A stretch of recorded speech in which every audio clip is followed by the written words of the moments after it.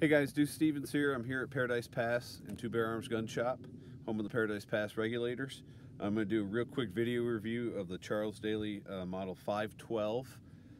These guns are being brought in by Chiappa Firearms out of Ohio under the Charles Daly name. Right off the bat, I'm not going to bore you with too many details on the gun that you don't need to know about. This is a real lightweight shotgun. It comes in at 5 pounds, 11 ounces.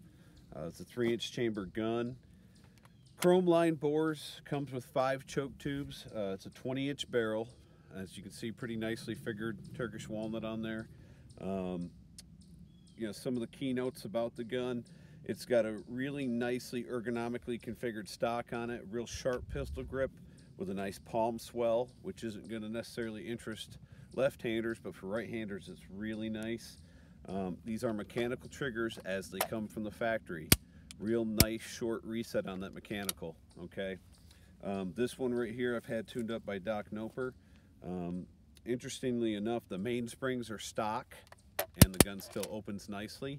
We did have to retime the gun to make it open a little bit wider. Okay, it wasn't a real big deal. Again, the chrome line bores are really nice. Chambers are super slick. All the safeties on these 512s as they come are manual, right from the factory. It's got a real sharp positive on and off on the safety. It's also got your barrel selector right on top of the safety. Okay, this gun again has had the action work. Chambers have been funneled. One thing you'll note that's different than the SKB Brownings or Stogers and Bicals is that the extractor shape comes up a little bit taller and it's kind of horned here up top. SKB users and guys that are used to SKB extractors, that's going to be probably the #1 thing they notice. I shot this gun today for all 5 stages, and I'll probably have Doc actually see if we can tune the horns on this extractor a little bit more, because it was just different enough from what I was used to that the way I load, I was kind of running into that. I've shot a variety of ammo through this gun, from STS's, gun clubs, herders. It's tossed everything. Today I'm going to be shooting just 1-ounce gun clubs, doing about 1185. It's what I shoot at most monthly matches.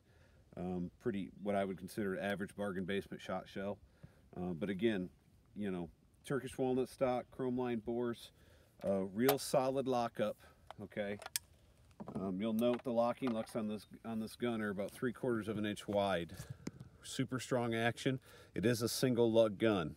Okay, so it's not going to have the ability to be bump stepped, or what people would call the hold open feature. Honestly, as slick as this gun turned out, I don't think it's going to need it.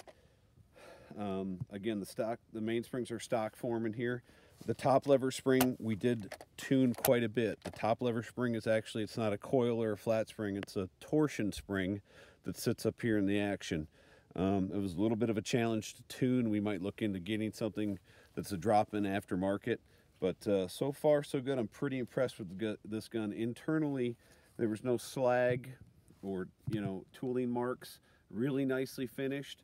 Again, I'm not sure what the receiver is made of because of the weight. I don't believe it's stainless. I think it's some sort of an alloy. But it's kind of a sharp-looking gun. I'm going to sell these for $8.99 tuned and ready to go, plus shipping. So it puts it in that marketplace between a Stoger and an SKB, basically. Kind of gives you that middle ground. I'm going to be shooting this for the next few months, see if it holds up to our types of shooting. Again, it's a gun I'm kind of getting used to, but I'm going to do just a couple of runs to show you how it works. It does come with a factory rubber recoil pad on there. It's not super squishy.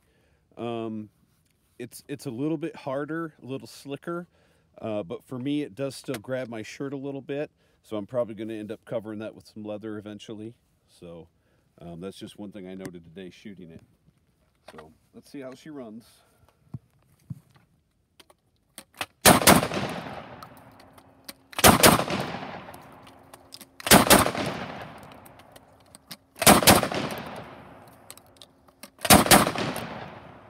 Again, you can see I'm fighting with the chambers a little bit. Getting used to that extractor shape is just a little bit different for me.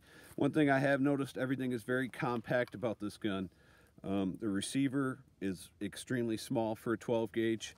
The chamber dimensions as far as how close they are together. Everything's very compact about this gun. I think it's a winner. It's got a really nice, generous trigger guard on there, so you don't get any of the finger bumping or bruising that you do on some of the more value-based shotguns. But I think it's going to be a winner, and hopefully have a good place in the cowboy world. So I'll do another 6 shots out of it just to let you know how it goes. Nope, I screwed that up.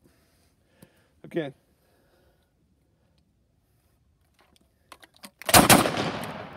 Again, really short reset for guys that love to push their shot splits.